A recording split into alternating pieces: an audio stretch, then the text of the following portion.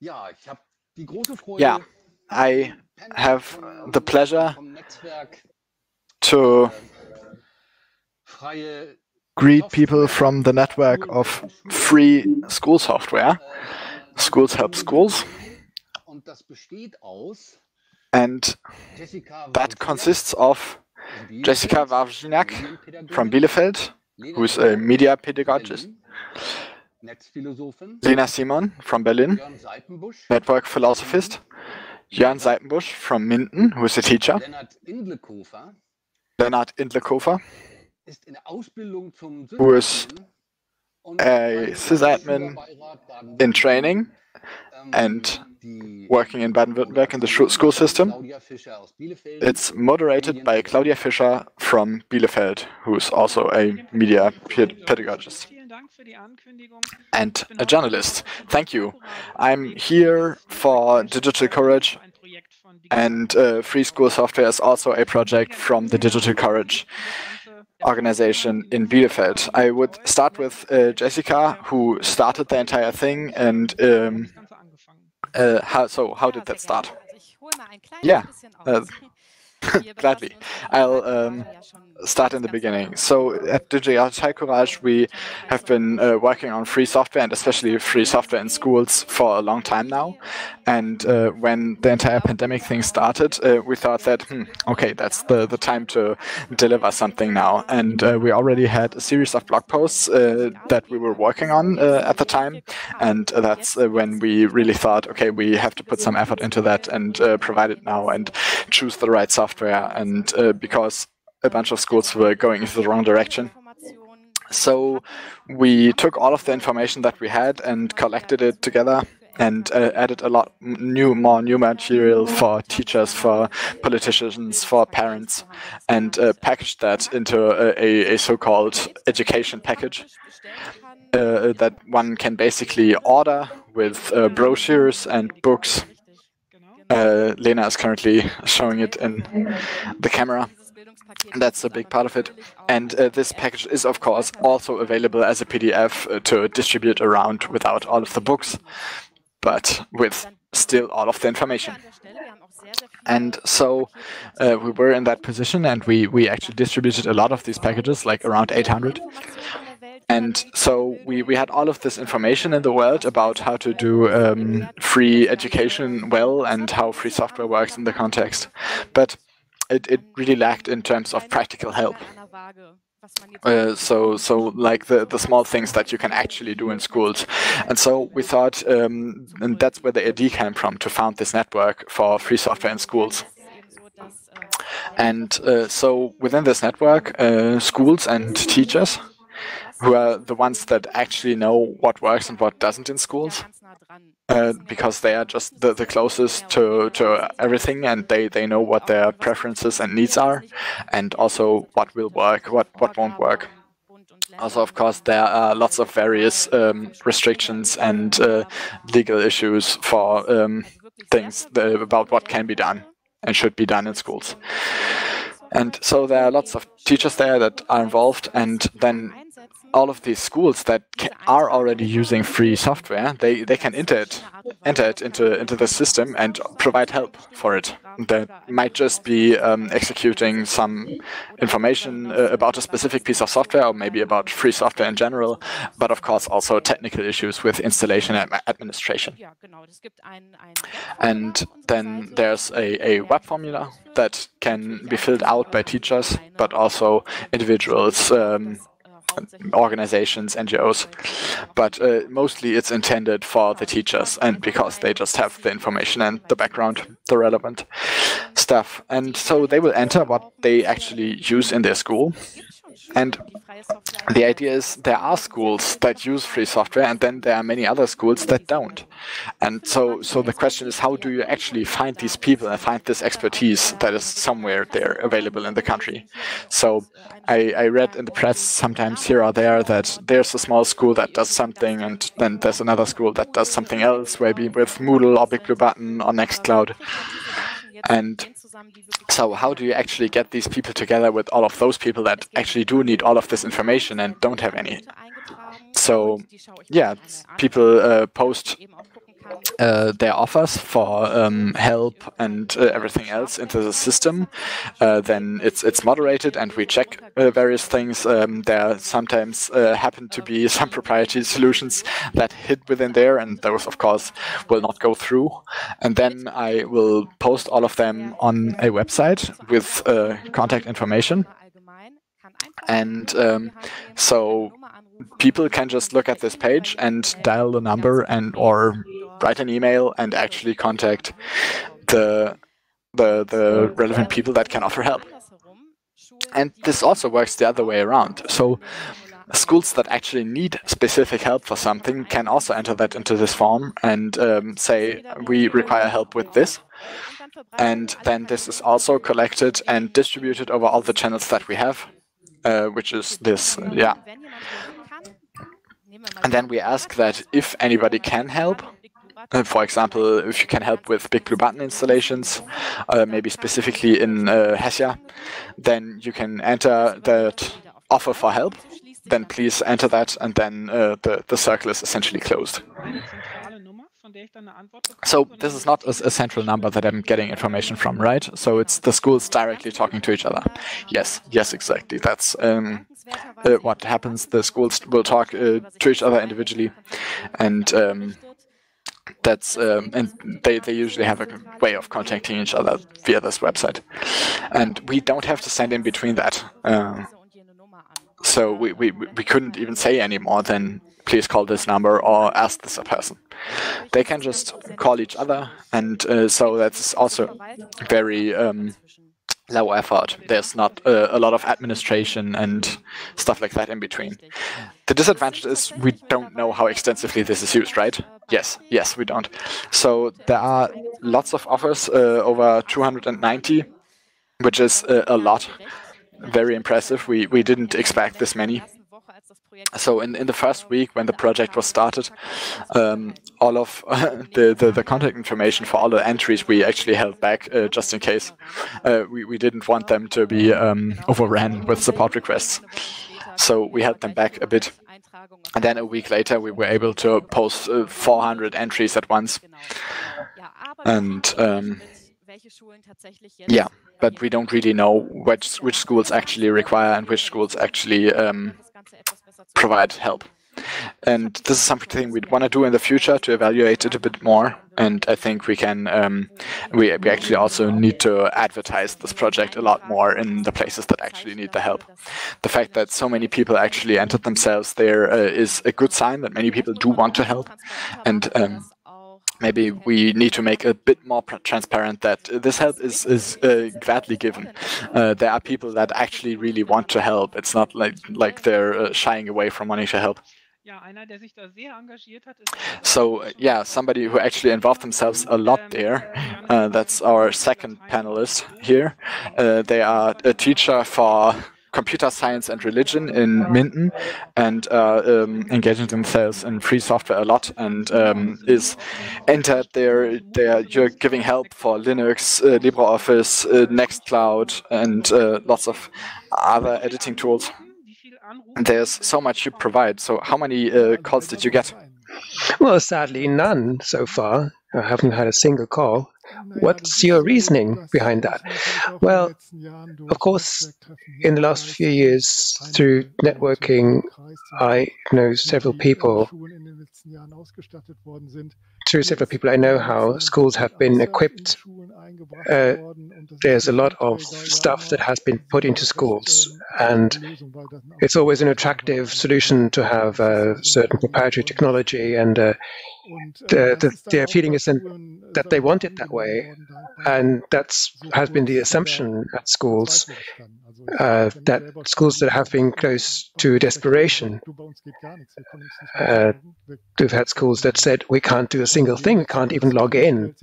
And if you then give them some ready technology, then that makes them happy. You might think I'd be disappointed, but that's not the case. for me, this free software thing for schools is something that shows that we are there, that we have open source as an alternative. If you ask yourself whether Microsoft and other monopoly suppliers should be used because there is no alternative, then the answer is no, because there are alternatives, and that is what this page documents in an impressive way. Yeah, and maybe we should actually mention the link to that page. It's digitalcourage.de Netzwerk Freie Schulsoftware. That's Network Free School Software in German. You can search for the German term Netzwerk Freie Schulsoftware. It's all in German, says the interpreter. Now, do you in your school have no proprietary software at all anymore? Were you able to replace everything? Yes, almost. We needed a few computers for Lego Mindstorms robots because the software isn't available for Linux, the software that controls that. But we are switching now. We are going to have a new generation of IT technology, and we will then program in Java and use a different language, and the computers that we've used for that can be replaced with Linux. And if people say tablets into schools these days, which company comes to mind? People aren't saying my child is receiving a tablet. They're always saying my child is given an iPad. So that's the technology that was mentioned earlier. We as teachers were given devices for our professional needs, and that were iPads with a keyboard, of course. And in our schools, many iPads have been kind of flooded in, we could say, which is good in one sense, because since 2017, we had been thinking that we want more mobile devices. But of course, it has to be said that the Apple company, regarding mobile devices and tablets, has really taken over the school market, the education market completely. Google doesn't really have an alternative, at least here, and there is no way to avoid the iPad. What's the response in your school? Do the colleagues agree and the parents when it comes to this issue, or do they demand that our kids should learn Microsoft because that's what they need in their jobs later? Well, in these kinds of debates, and they start with how much digitalization do you actually want? And which means should be used, and what are the side effects and risks, or should we ignore them? And can we say our children need Microsoft later? They are going to become secretaries or something. Yes, there's a whole range of responses here. Just like with vaccinations, I have the whole range from digitalization is nonsense anyway, so we don't need any devices, up to we need to have the most recent stuff. We have to see that we have the technology that the leading technology, you could say, and that would be iPads. You have to be honest there. And another solution with other devices, tablets, is hard to administrate, and people wouldn't probably, with the kind of inertia and yearn for comfort. But the range is enormous. For 4 years now, since we've been working on this concept, we are in a continuous discourse, and there are so many opinions in that. And can you still administrate? Or actually, are you in those debates all the time? Well, thankfully, I have to say, there was this kind of sea change in 2017, and I was able to win colleagues over for doing the administration work, and we kind of divided it into pieces, and every piece in our concept was given a head of some responsible person. We had presentation in the rooms, which is an issue, administration of the devices. Then I have the networking and Nextcloud department, and that's the way we divided it up. Otherwise, I wouldn't have done it, not with the the amount of hours that I would be given to assign for that task would be too little. And we can see that it's not a one-day thing. It's a process that takes months or even years to make that change. Media concept work is a process always. Many people have said in the pandemic, oh yeah, digitalization, now just make up your concept and then order the stuff and you're set. That is a very strange idea about media concepts work. We've been working on this for years and we never finish. When we finished one version, then the next 2 pages, the last 2 pages already include an outlook towards the next few years and what we have to develop in that time, and it's never really going to be finished. But that's how it is. That's how IT works. It's never really finished. Imagine how it was 10 years ago. The way you work then is completely different to today. Leonard, you had this wide grin when you talked about the concepts. You are a student in a vocational school in the state of Baden-Württemberg in the southwest, and you are a member of the Network Against Microsoft 365. You were very active against Microsoft, and you are the person most affected because you will have to work with. Do you think that people are listening to you? Yeah, as people do listen, but the response to what we're saying is very slow. So there were a couple of things that were added to the. So there is now a ministry that has to ask us about a few things, and we were invited to a few things, which was a very voluntary thing, but it did develop into.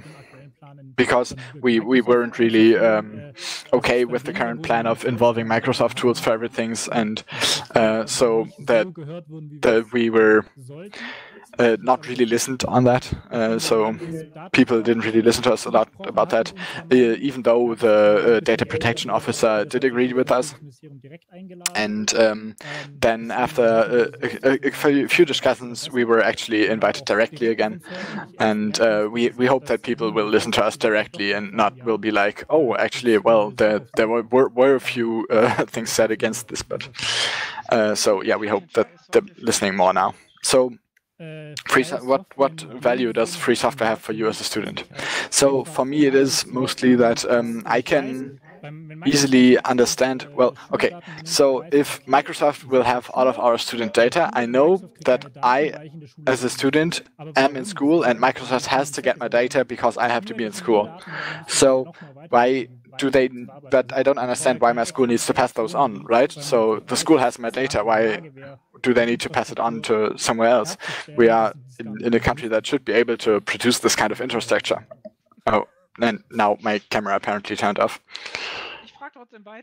Well, I'll ask anyway because we can still hear you.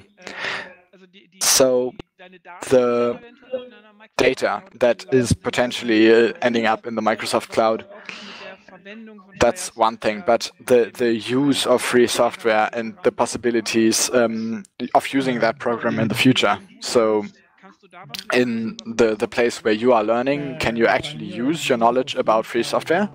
Well, yeah, in the company I work at, because I'm currently doing an apprenticeship, yeah, very much so. We all know that 90% of the servers out there are using Linux servers, most likely, and operating on mostly free software anyway. So basically all of the servers I'm looking at work, a lot of them have free software on them, and yeah, most of them have Linux on them. So that will also bring us now onto a look to the future. During the preparation talk, I was asking you how long you are still doing this. So I know you are currently doing an apprenticeship, but it's probably going to end at some point. And so the council that supports these efforts is going to be elected again soon, and of course there's a lot of joining and leaving there. So how do you ensure that the students in Baden-Württemberg will actually follow the political line that you're establishing here? So yeah, of course, Yeah, so in theory, we can't really prevent this and say our followers have to do the exactly same thing as we do. But the nice thing is that we are actually required to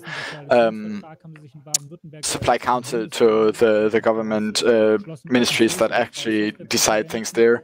And we will, of course, pass on all of the stuff that we have been working on, and we offer them to keep going. Of course, we will try to encourage them to do that.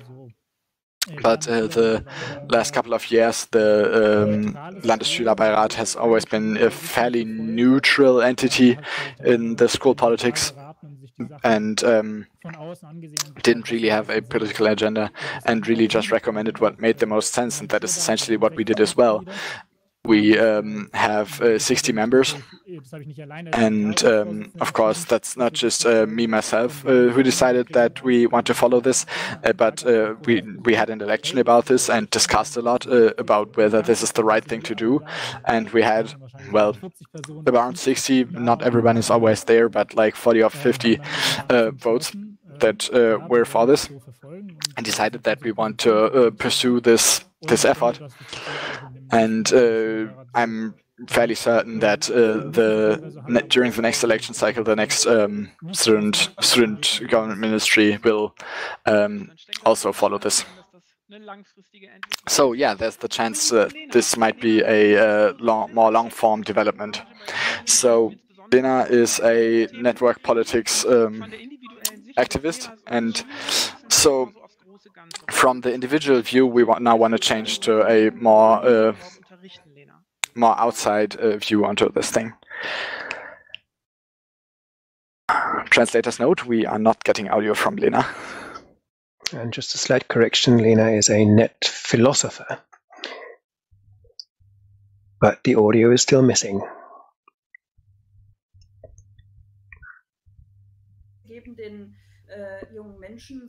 Well, next to the young people, we are telling people to turn certain knobs and tell people to operate devices, but we're not telling them how to unscrew or open a device and see what's going on behind the scenes. So the young people are taught to become completely immature. We are not teaching them to question what is going on or find out what they might like and what they might dislike, because there is just the option of either clicking or not clicking in it somewhere, and not really look under the hood any further and see what is going on. And that is not possible. So with proprietary software, that is what's happening. Free software, of course, makes other things possible. Yes, with free software, we could do so much more. We could actually look at the stuff that we use and see what is going on in the source code here. That is fairly complicated, but you could gain certain ideas and maybe change a detail and see what happens. And that is what makes computers interesting and keeps people engaged, and what gives people the option of learning about IT security, for example, and understand what they have to do in order to not be completely unprotected as they surf the net.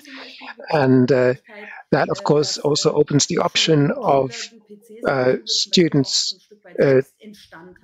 perhaps maintaining their student PC themselves, maybe as some kind of a working group, which is not possible if they are given the Microsoft license, which has to be transferred to all computers, a kind of work that is not very rewarding at all. It's so boring, in fact, that no student really will voluntarily want to do this and maintain this. But as soon as it comes to deciding what software is good and what should be used and which software is free and they don't have to acquire a license for that, that gives you so many more options, and that's what makes things so much more interesting. Now, the money issue, of course, is one that the argument that students can then do things independently at home, independent of their parents' social status, very important social effects. Yes, that is a very important point. That's equal opportunities. We give everyone the same base of information, which software can be used, and they can then download that at home or use it because it's free. And schools are not bound to expensive licenses that they have to keep paying for and finding a budget for. And because they use open formats, maybe you can use free software at home to actually join in with some work from home. Or the school could change to another software. It's much more free than what you have with free proprietary software and their proprietary formats. And we've already heard that, of course, people have to go to school. Children have to be sent to school. And if I then tell these people who are compelled to go to school that they also have to have a Google account and have to open a Microsoft account to access the school cloud or something, this is not something we can do without an account at a US company. You can't actually kind of fulfill your obligations. That is not something that is allowed, really. And data protection issues, of course, have come into that as well and caused trouble, because from the data protection point of view, this was not acceptable.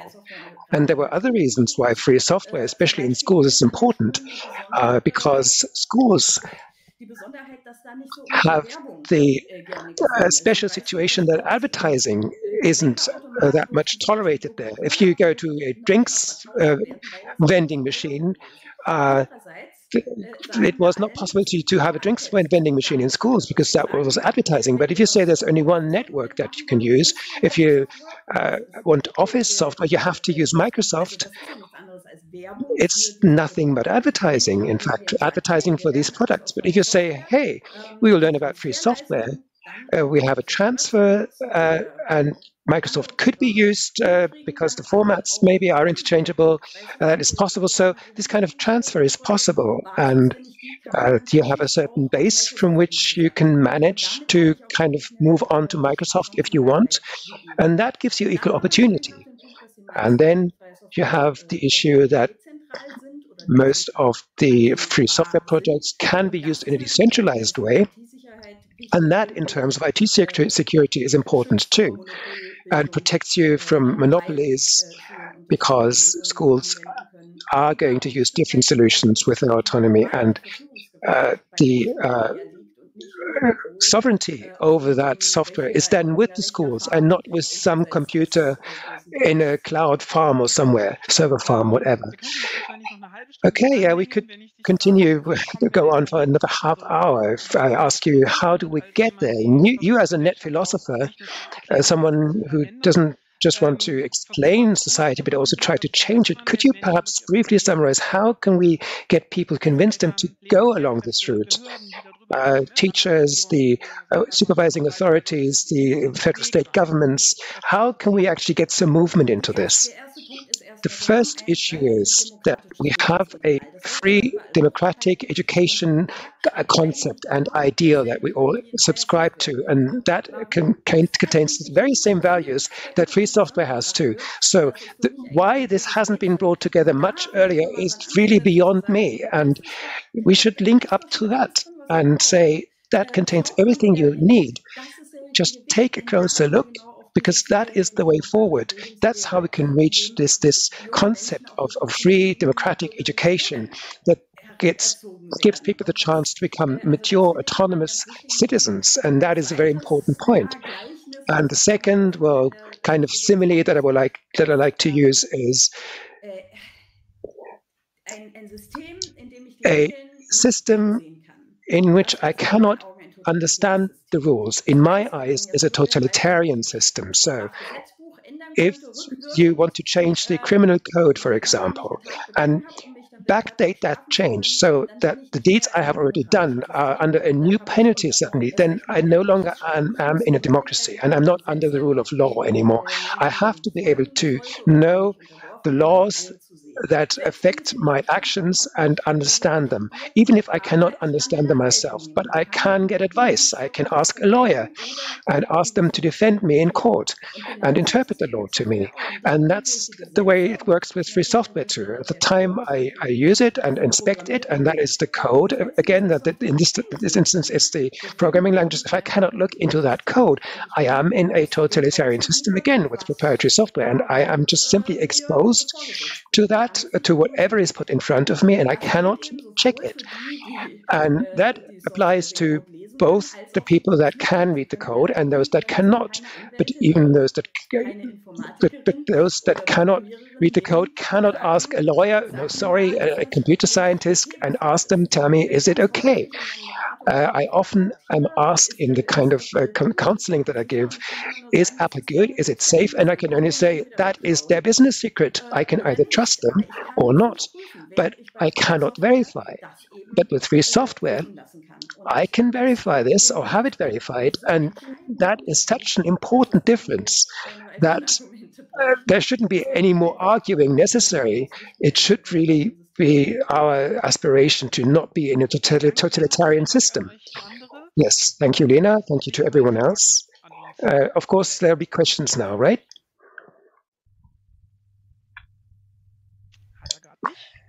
I guess he doesn't have any yet. There he is. All right, I will pass on to you and your questions. All right, so a big chunk of the questions is about all of this problematic with iServe, the problematic issues. So various issues like what happens if a school has to change, a kid has to change schools, what will happen to the data if it changes schools?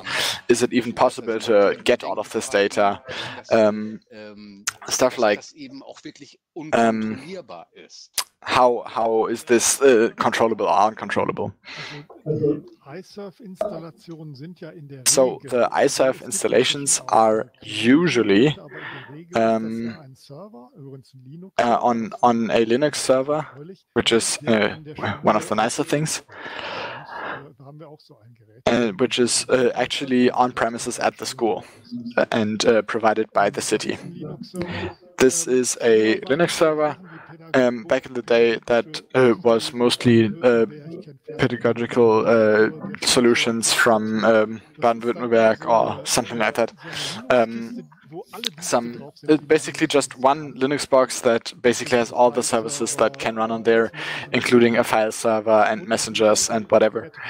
And of course, also device management. But of course, all of this data is coming from the school management software.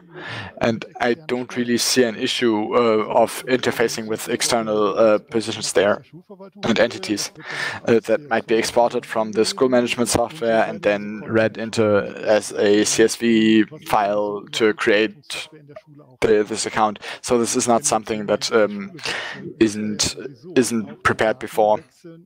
And if a school has to be changed, of course, this data has to be switched over, migrated onto the new school as well.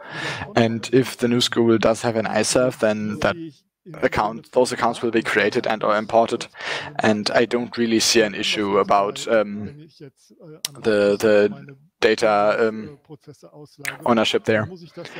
And so if I had to transfer that into something else with like Microsoft Azure, that might be more difficult. So I think actually iServe is a fairly reasonable solution here. And I've also recently read that this iServe company from Brunswick, they have their own scripts in PHP and Perl and stuff.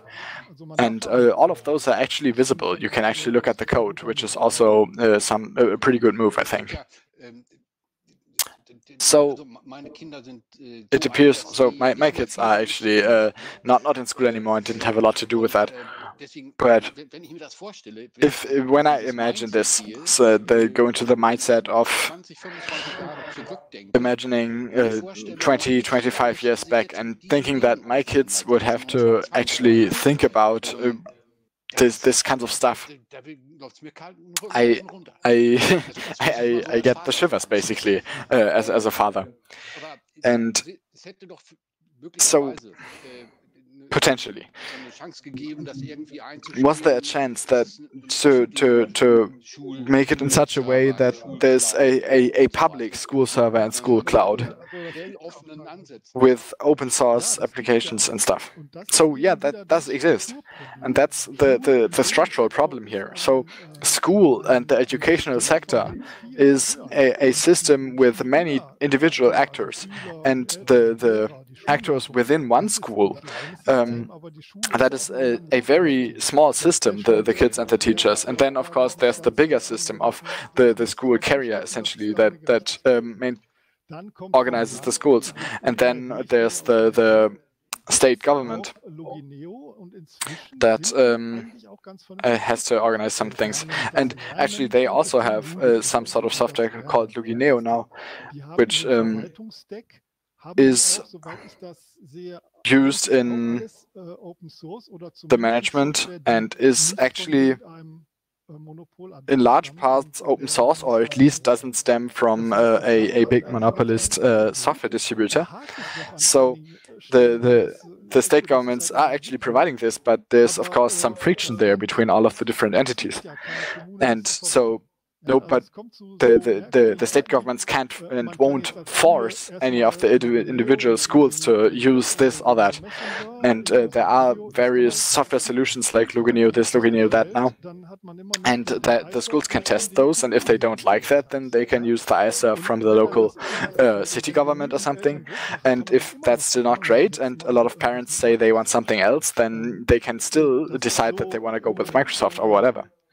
So this is currently a very many-layered system, like a very big cake. And wherever I look into this entire stack of things, I see very different interests. And whatever is actually decided in one specific school depends on a lot of various people and councils. This is, of course, kind of interesting, but it also results in a very non-uniform result. And there was recently a networking meeting from our local city circle, and we talked a lot about how much is Lugineo used in the state here. Do you think this has any future? Should we use that? Which communes do iServe? Which do Lugineo? And what should we use? It's all very much in flux, so to say. Leonard also wanted to say something to this.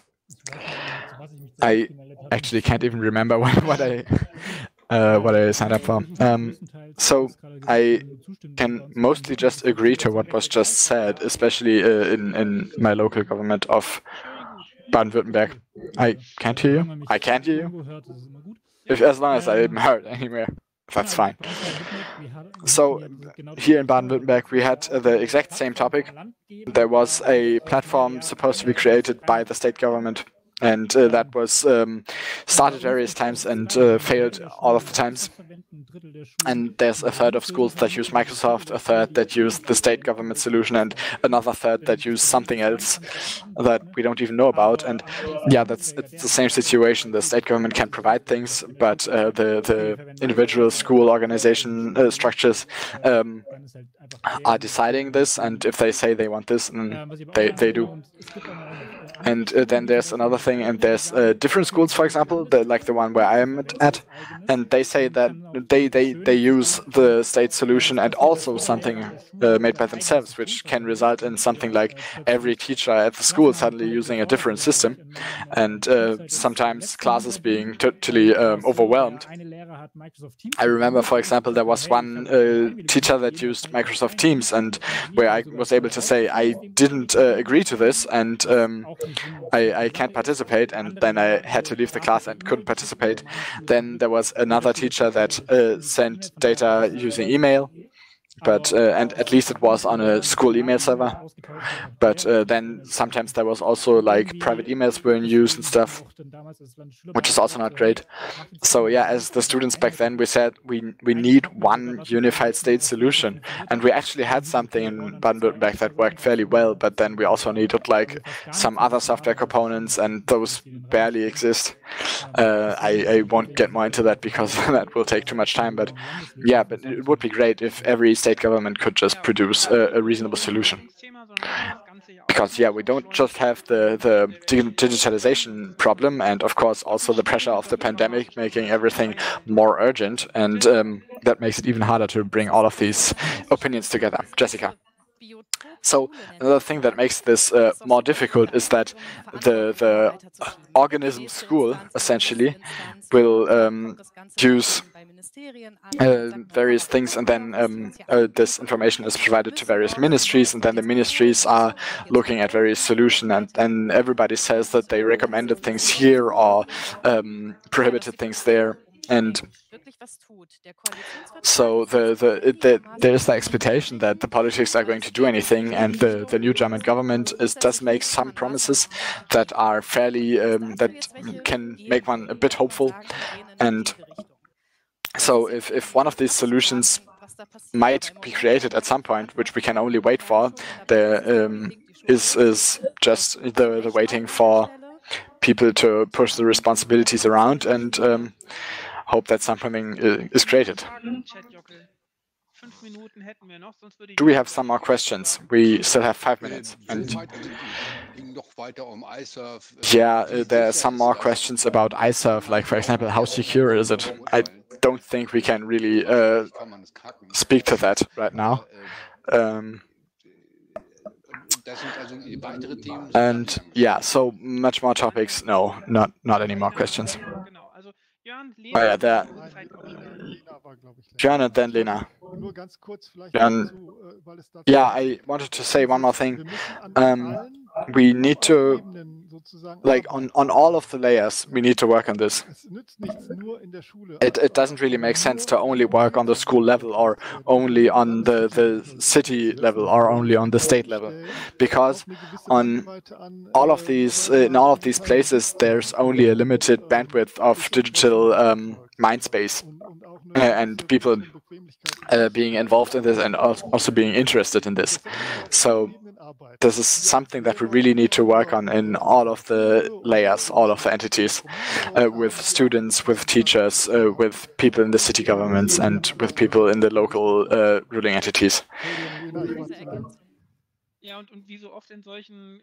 And as is so often in these unsure situations, of course, it's also very much dependent on a lot of individual people. And yeah, that's also a thing that I wanted to say again. There's lots of money for various things, and then people say, oh, the schools aren't even using the funds that are available. And then they say like, okay, we have to write such complicated application contracts and stuff. And of course, it makes sense to not just throw money at a problem and not have any concept, but it also is something that is very difficult to put all of the effort and all of the things that have to do on the schools. And that is also something that we wanted to do with this education package that we talked about earlier, to provide a concept that a school can use to write a concept to more easily get the money from these funds. So, and yeah, we're asking why does there need to be an organization like us that is providing the schools with this? Like, can't this be done on the state level? And so the schools say, okay, we want to do a unified solution for everyone, and then they're running in the wrong direction, and then everybody else is disappointed again. So this is, of course, really, really hard, and I can totally understand if individual people are totally overwhelmed, and it is very much important that we are working on all of these layers. And there especially that's where free software is the key. The key technology, the thing where we can all agree, if we can all agree that we do want to work on free software, and then we get together and work on finding solutions and with this common base, that would probably help a lot with the schools getting together. And it would be great if all of these experiences that would be created there and would not just be distributed by Digitalcourage, but also at the various governments that are responsible for the schools. So, if anybody is watching who is working at a state government in the education sector, then even there, the address is digitalcourage.de/free network school software, freies Netzwerk Schulsoftware, to actually contact all of these individual schools. And you can use that. It's also to be used by parents. The idea is that we do want to make this project more public, and that's also why we're doing this talk here right now. And that's why I want to pass on to Jessica for a few last couple of words. What do you think are the next steps for us? So the next step for us is very much what you just said, to build out this network and use all of this material and all of this knowledge and bring it to the places that actually need them. That's where we need to go. We all know a lot. We are all within the bubble. We like to go to the RC3 and we really like data protection, but not everybody is tuned that way. And that's the kind of people we need to reach, that we are talking about all of these topics, that we bring attention to them, and that we really work on all of these tuning trees that we have available. And yeah, this entire thing can only work if we really work on all of the places individually. So yeah, all creatures, please share this thing, share this message and this website, and everybody can help with this. Yeah, thank you very much to all of you. Applause to all of you. We will imagine the applause.